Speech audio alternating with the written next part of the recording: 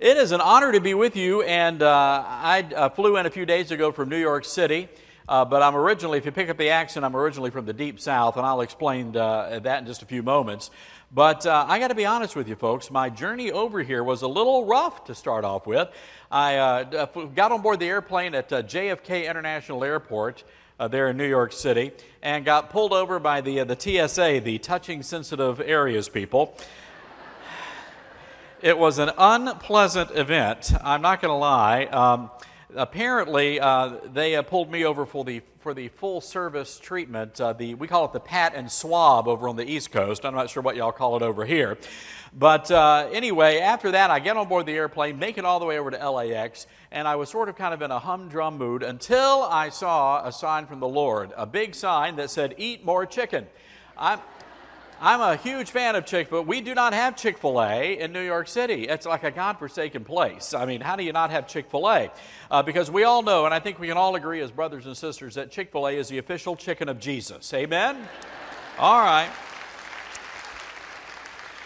And then I got really excited this morning when one of the pastors, Pastor David, took me on a tour of the facilities here. And you guys have a beautiful, beautiful worship facility. And I got really excited when I saw the Holy Grounds coffee shop. I mean, that's pretty cool. But then right around the corner from that, you have a barbecue pit area.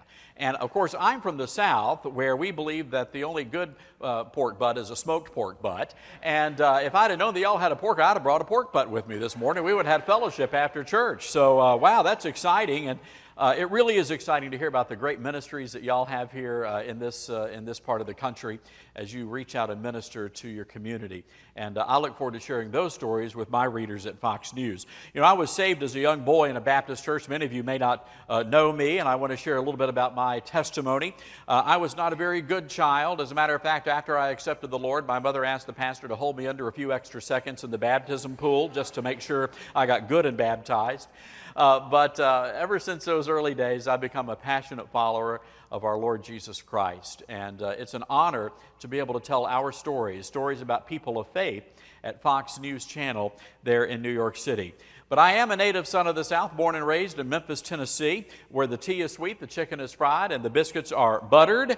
But for the past 10 years, I have been in the Big Apple, where the tea is not sweet, the chicken is not fried, and the biscuits are called bagels. I am just perplexed. I live in New York City in this area called Brooklyn, New York. Anybody familiar with Brooklyn? And I live among the indigenous population there, a people group called the hipsters. Now, are you familiar with these people? They're very nice people, the hipsters. You might recognize them. They wear the skinny jeans, and then they buy those T-shirts for like hundreds of dollars that you can buy at Goodwill for $2. But they're cool, and so.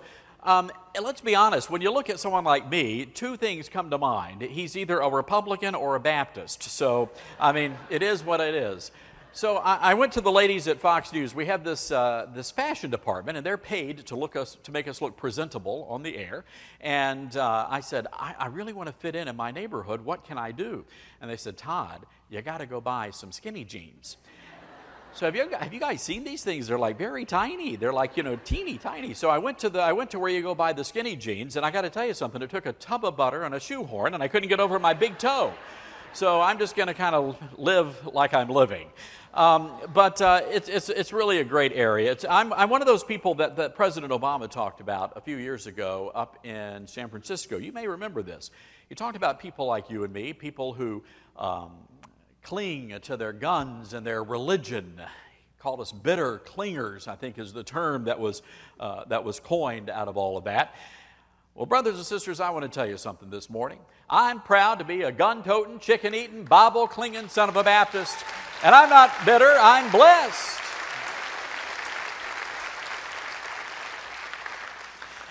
On that gun-toting part, can I tell you all this story? This is kind of a funny story. Again, in the weekend, I don't know how it is here in California, but on the weekend, all these liberal groups, like the People for the Ethical Treatment of Animals and all the little alphabet groups, they're out there and they want you to give money to them.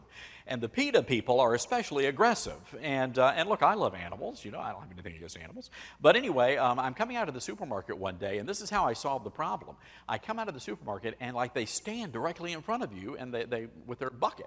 And so one day, this girl comes out, and she says, "Sir, do you love animals?" And I said, "Only if they're deep fried." And then just went on my business. They don't bother me anymore. Do not bother me anymore. So, true story. So,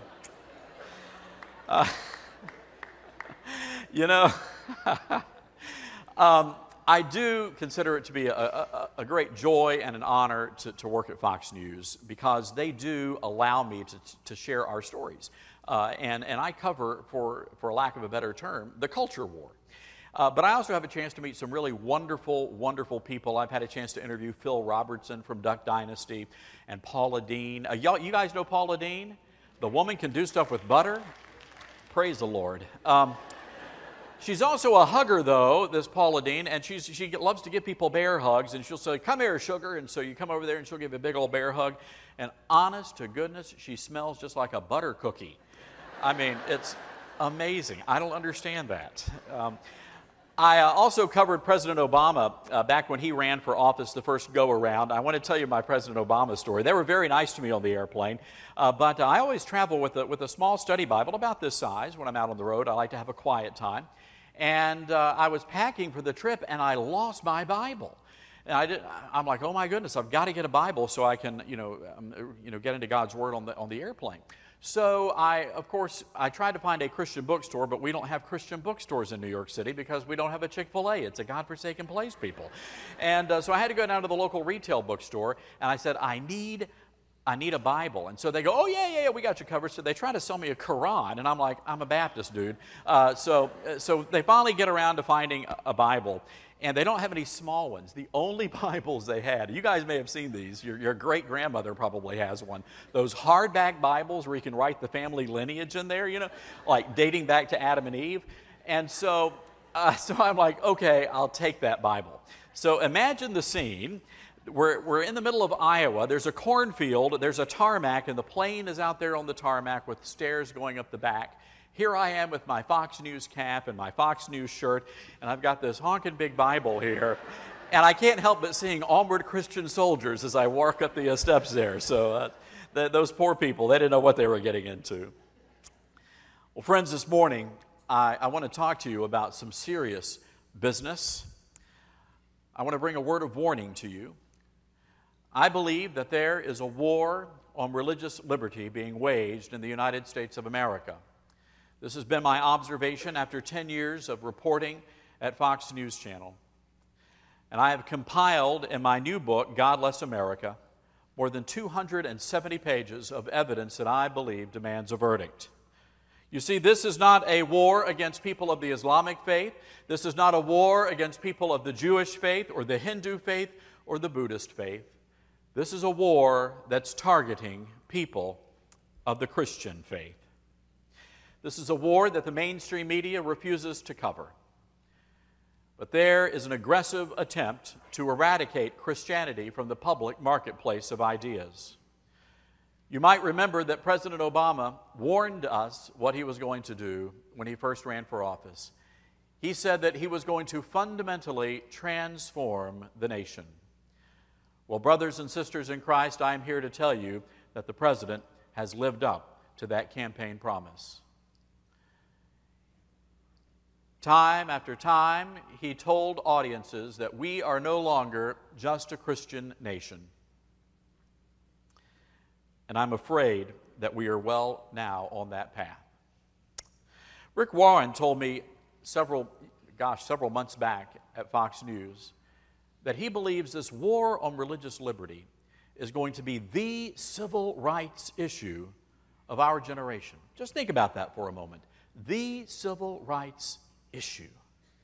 Listen to this quote from Tim Shaw. He's from Georgetown University. He runs the Religious Freedom Project there. Threats to religious liberty are mounting, he said.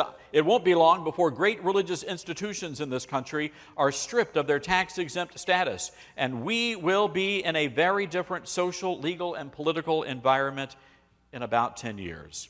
Dr. Russell Moore of the Southern Baptist Convention wrote these words: "The sense of alarm is rising. Churches and religious institutions must be able," now listen closely, especially young people, teenagers, college students, Churches must be able to equip people to keep the next generation out of jail and to train up a generation who is willing to go to jail. You know, as I mentioned to you, I do live in Brooklyn, New York, not too terribly far from the Barclays Arena. If you watch professional basketball, you know that's where our team plays, the Nets. But it was about a year or so ago that there was another event held there, hosted by MTV. There was a young lady, a young performer by the name of Miley Cyrus, who many of you might know, and she introduced the word twerking into the national lexicon. Now, I had just finished writing God Bless America, and I always wait till I write my book, and then I go back and I write my introduction. And I was having a hard time trying to bring all this together. And then one day, the twerk heard round the nation happened. And I remember sitting there at brunch in my Brooklyn neighborhood, and it was about that time that Phil Robertson got himself into trouble for what he told GQ magazine about supporting traditional marriage and supporting the Bible. And that's when I came up with the first words of this book. Folks, I kind of feel like a Duck Dynasty guy living in a Miley Cyrus world. You know, where right is wrong and wrong is right, and it's as if our value system has been turned upside down. So over the next few moments, I want to spend some time talking about those areas that are under attack. And again, these are stories that you're not going to hear on the mainstream media. That's why many people have started reading my daily column at foxnews.com, and they've been following my radio commentaries, and you guys see me on the channel every now and again, so I can talk about these stories. You know, as I was being given this great tour, even greater than that, the coffee house and the barbecue spot you guys have out there, what impressed me the most was right around this corner here. I noticed there's a great wall filled with photographs of young men and women in this congregation who are currently serving in the United States military. And I want to pause for just a moment and ask, do we have any parents here whose children are currently serving in the military? And if you could, would you just stand for just a moment if we have some folks here? I don't want to put you on the spot, but we've got some. Could you please give them a round of applause?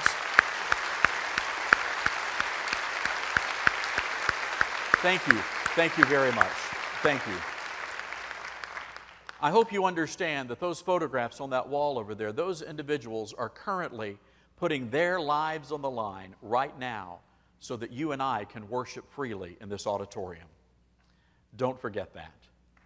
But right now, yes.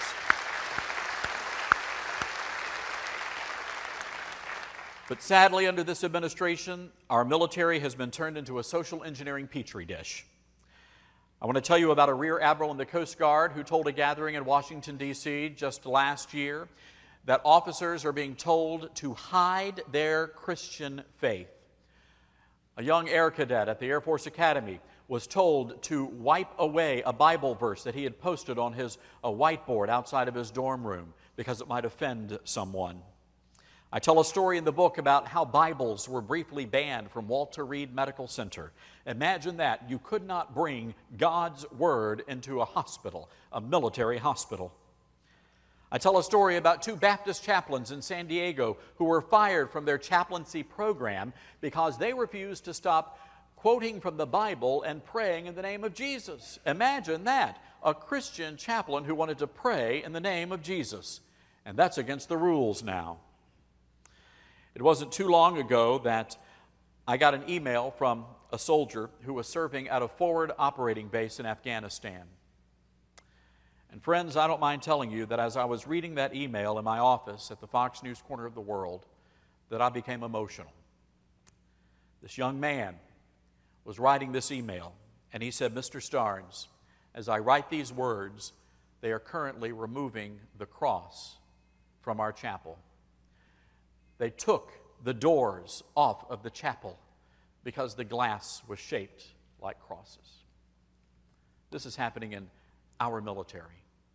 But even more disturbing than that was an email I received from a soldier who was serving in Mississippi and another who was serving in Pennsylvania. These soldiers were forced to attend a diversity training workshop. And pay attention to that word, that phrase, diversity training, because that's a buzzword for anti-Christian activity. Let me tell you what happened. This young man was in this workshop along with many other 17, 18, 19-year-old kids. And the person directing this workshop said that there are issues involving religious extremism in the world. And they mentioned Al-Qaeda. They mentioned Hamas. And then they said, here in this country, we have to be on the lookout for religious extremism too. And they said that religious extremism in America is Roman Catholicism and evangelical Christianity. Just think about that for a moment. They're teaching these young, impressionable American kids that what's happening here at Calvary Chapel this morning in this room is an act of religious extremism akin to Al-Qaeda and Hamas. And friends, I have yet to hear a clear explanation from our Pentagon as to why they are doing that. But then I go back and I think about what Dr. Russell Moore said, that we may be facing a day that we have to prepare our children, our families, for the fact that perhaps our religious rights might be curtailed. And maybe it's not so much of a stretch to think that one day they might come and they might put padlocks on those doors, and they might haul the man standing behind this platform into the jail. This is what happens if we do not stand up for religious liberty in America. But it's not just the military, it's also happening in our public schools. Just last week, for example, I told the story about what happened in Lincoln, Nebraska, a very bizarre story of the nation's heartland, where they were again having a gender inclusivity workshop. And they want all the boys and girls of all the genders. And of course, I was old school, Middle Ages, Dark Ages when I went to school. We just had boys and girls when I was going to school. But now we're in this modern progressive age. And they actually listed many, many forms of genders that the teachers should be paying close attention to. And so they told the teachers this: when you address the students, do not refer to them as boys and girls. Do not refer to them as ladies and gentlemen, because that might offend someone. So you say, well, Todd, what do they want them to call the kids? Folks, they wanted them to call the children purple penguins. Purple penguins. What the heck is a purple penguin? And why in the world are you calling a sweet human child created by God an animal? What's up with that? Absolutely makes no sense. So I asked this question in my column. I was just wondering what the gender-inclusive word for stupid is, because there's a whole mess of it over in Lincoln, Nebraska. Sorry, that's my Baptist getting the flesh moment. So But it's not just in Lincoln, Nebraska. You guys know what's going on here in your own state. Gosh, I've been signing books in the back after the service, and I can't tell you how many teachers in this auditorium have come and told me about their own personal experiences of religious attacks in the classroom. But you might remember California State University. They told InterVarsity Christian Fellowship, one of the nation's best and foremost Christian ministries, they are no longer recognized as an official club on their campus. Why in the world are they not? Well, InterVarsity Christian Fellowship was told they had to conform to the government's theology. They said that you cannot require the leaders of your club to be Christians. Now, just think about that for a moment. InterVarsity Christian Fellowship's crime was this: they required their leaders to be followers of Christ. But that's against the rules now. Unbelievable. Ventura High School, you might recall this. The local Chick-fil-A wanted to donate 200 sandwiches to the high school football booster club so they could sell those sandwiches and use the proceeds to buy football uniforms for young men who might not be able to afford their uniforms. But the principal said, Chick-fil-A is not welcome on this public school campus because it might offend someone. It might make someone angry. Now, my friends, who, pray tell, could possibly be offended by a plump, juicy chicken breast tucked between two hot buttered buns? Who? It makes no sense. But this is, again, this is the world in which we live. Ronald Reagan told a story, and it's really a fascinating story. Back in the 1970s, he had a radio program. And he tells a story about what happened when the Soviets invaded Ukraine. You guys may have heard this story. The Ukrainian people, devoutly Christian, and they love singing Christmas carols. Oh boy, Silent Night, the first Noel. And when the Soviets came in, one of the first things they did, they outlawed the singing of Christmas carols. Well, there were young Ukrainian teenagers who defied the Soviets, And they gathered together in roaming gangs to sing Christmas carols in defiance of the law. They were beaten. They were thrown into jail. One of the songs, though, that the Soviets decided to keep was Silent Night. But they changed the lyrics. And the Soviets took out every single reference to God, Jesus, Mary, everything. Made it a secular song. You might be surprised to learn that last Christmas in Long Island, New York, an elementary school performed a Christmas pageant, and they had the little boys and girls in first and second and third grade sing Silent Night. And imagine the shock and surprise on the faces of the parents as they sat there and watched their sweet little children singing this song. And every single reference to Jesus, God, and Mary had been redacted, just like the Soviets. This is happening right now in our country. But it's not just the schools, and it's not just the military. It's our business community, because we know those who preach tolerance and diversity are the least tolerant and diverse of all, aren't they? I want to tell you the story about Aaron and Melissa Klein. I mean, we know the stories about Hobby Lobby. We know the stories about Chick-fil-A, but what about the small mom and pop businesses?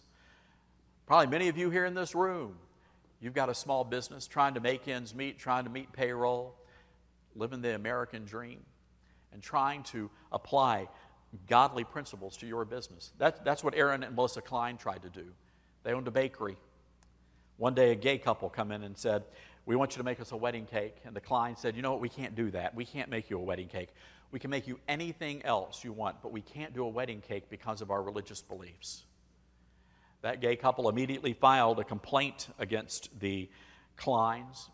They were accused of discrimination. Their business was boycotted and picketed. Their 3 young children received death threats. People would call their home and threaten to do incredibly awful things to their family. It got so bad they had to shut down that business, and now Melissa bakes cakes out of her home. Her husband Aaron works a shift with a local garbage truck so he can keep the lights on so that he can feed his family. But the Kleins decided to take a stand. They weren't out there looking for a fight, but the fight came to them, and they had a choice. They could have easily made that cake and nobody would have known the difference. But you know who would have? The Lord. So they decided to take a stand, and they paid the price. It's not just the business community or the military or churches. It's also, or it's the military or our schools. It's also impacting our churches. Thank goodness that there are churches in California like Calvary Chapel, where you guys are taking a stand. Your pastor opens up the pulpit so that people can come in and share what's happening across our country. And I have to tell you, this does not happen in many churches around the land. We're called to be salt and light, but many churches are on a sodium-free diet. You know, in their quest to be culturally relevant, they've become spiritually irrelevant. And sometimes we as believers must stand together in the public arena, and we must take a stand to defend religious liberty. Because if we don't, no one else will.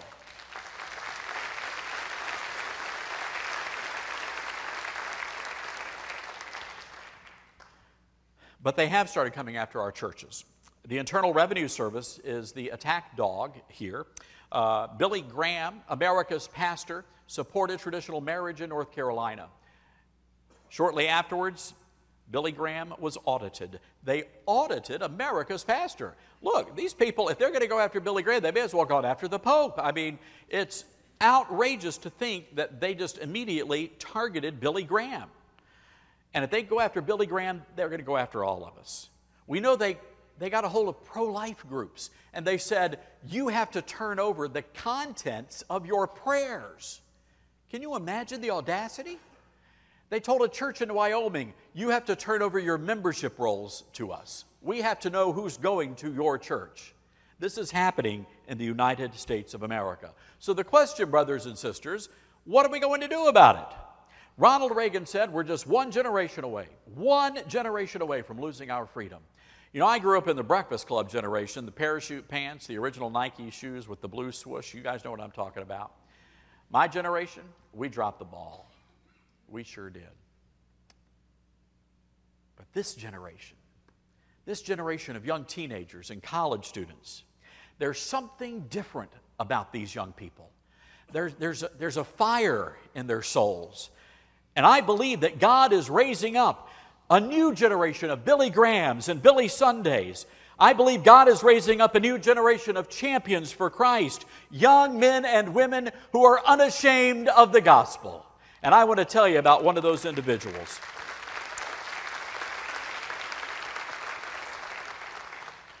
Roy Costner, 18 years old. He's the high school student in Liberty, South Carolina. And Roy's a good Baptist kid like myself. His daddy is the youth pastor of the local Baptist church there, and Roy is smart as a whip. Roy was named the valedictorian of his graduating class, so he got to deliver the big speech. And so Roy got to working on that speech, and he was so proud of him. Boy, he thanked the Lord for saving him and for helping carry him over some difficult times in his high school career. It was a great speech. Roy got called to the principal's office, though, and they said, Roy, you got to let us take a look at that speech. Five high school administrators looked at Roy's speech. And when he got that speech back, they had marked through every reference to God, Jesus, the Bible, the whole 9 yards. Roy told me it looked like one of those NSA documents. Everything was redacted in black. Well, Roy was perplexed because that was the speech that God had laid on his heart to give. So he went to go talk to his dad, the youth pastor. And like a good youth pastor, he said, son, go talk to the senior pastor. And so Roy, now the last service got that one. So so Roy went to go talk to the senior pastor, and they prayed about it, and they prayed about it, and then graduation day came. Now these were not dumb educators, okay? They were smart, and they suspected that Roy might pull a fast one. So what they did was they put that government-approved speech right here on the platform, and they would not allow Roy to walk up on that stage without anything in his hands. No piece of paper, nothing. But those silly educators weren't counting on the power of the Holy Spirit, because let me tell you what happened. Roy Costner said there was a stirring inside of his soul as he walked up onto that stage. And as he walked to that platform, he took that government-approved speech in his hands, just like this, and he tore it in half. And he set it aside. And in front of his grandma and grandpa and mama and daddy and the entire graduating class, Roy Costner committed an act of civil disobedience. He asked the audience to stand to their feet, and he said, Our Father who art in heaven, hallowed be thy name. Roy Costner took a stand. And so, my fellow brothers and sisters, I ask you this right here this morning. Who among you is willing to stand with the Roy Costners of the world? Who among us is willing to stand right here and now in the face of adversity and persecution?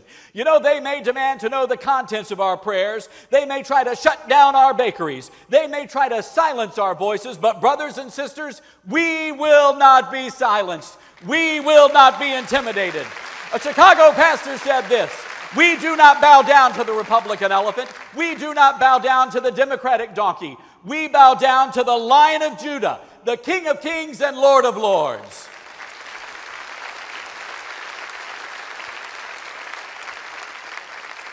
Now I want to say this. This is why I wrote God Bless America, because we need to know the truth. We need to know what's happening in our countries. Many of my stories have come from folks just like you who send me an email and say, Mr. Starnes, you're not going to believe what they tried to teach my kid at school today. Mr. Starnes, you're not going to believe what they're trying to teach my child about Islam in the school. Mr. Starnes, you're not going to believe what they told my soldier son. I tell those stories. That's what I do. And after the service this morning, I'm going to be out there in the back, and I want you to come by and say hello. Even if you don't get a book, I want you to come. I want to shake your hand, because we are in this together. You need to understand, we have to stand up for religious liberty in our country. You know, the shocking thing about Naghmeh Abedini, and I was one of the first folks to be able to tell her story. What a precious, precious woman. But the fact of the matter is, I was righteously indignant when I discovered that she has yet to receive a telephone call from her president. to assure her that this country is doing everything it can to bring her husband back home. We've got to stand together. Now, I know things may appear to be hopeless, but friends, hope is not lost. You know, one of my favorite songs was sung by a man by the name of Steve Green back in the day.